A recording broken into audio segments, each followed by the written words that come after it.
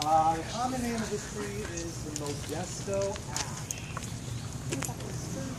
M-O-D-E-S-T-O, like the town in the south of Scotland. Ash, A-S-H. And that type of ash tree. The genus is Fraxinus. F-R-A-X-I-N-U-S. F-R-A-X-I-N-U-S. Fraxinus. All ash trees are in the genus Fraxinus. And the epithet is velutina. V-E-L-U-T-I-N-A. V-E-L-U-T-I-N-A. Fraxinus velutina. Fraxinus velutina is from Arizona. It's a native oak in Arizona. Native ash in Arizona. And what happened was these ashes were grown. They were grown all over as ornamentals. And in a park in the city of Modesto, long ago, there was a mutation. And the mutation created a different kind of ash tree. And that was taken and propagated, and that's what we have all over here now. And it's called the Modesto Ash.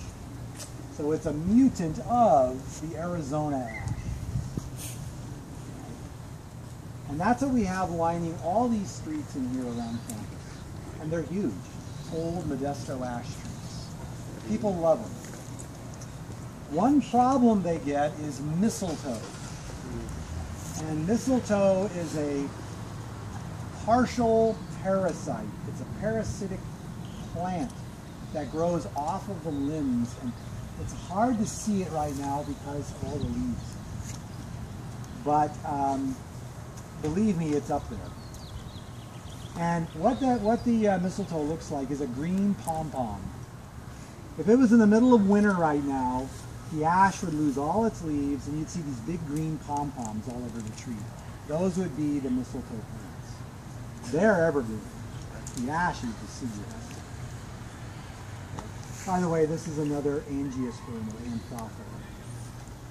Related to the olive, actually. It's in the olive family.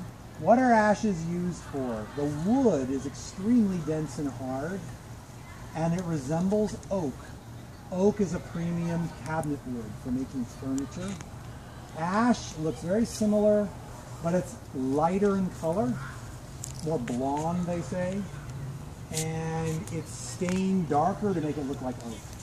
So it's kind of a cheaper oak, or artificial oak for furniture.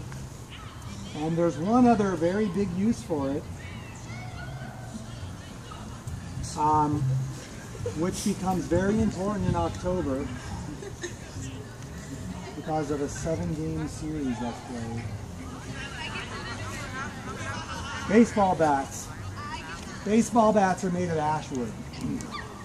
Period. And I don't know if you guys follow baseball.